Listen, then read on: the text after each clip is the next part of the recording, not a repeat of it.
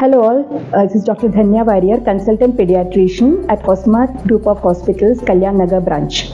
Today I would like to talk about the seasonal changes and how it affects the children. It's well known that seasonal changes affect children, especially infants and children less than 2 years of age, because their immunity is not as developed as in adolescents or adults.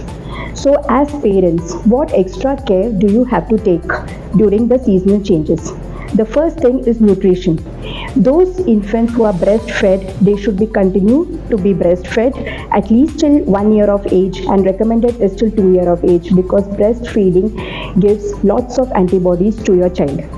For toddlers and older children, you should ensure that they eat the seasonal fruits and vegetables, as they contain all the essential nutrients and vitamins, especially vitamin C containing fruits and green leafy vegetables during winter. The next thing is dress up your child as per the weather, which helps them to improve their immunity and the temperature changes. The next thing and the most important is immunization. Please check the immunization schedule of your child and also give them the seasonal flu vaccine. Good hygiene is also very important. That means hand wash, and hand wash. See to it that your child washes his or her hands after they come back from school or daycare, from an outing, after they go to the toilet, and before they eat their food.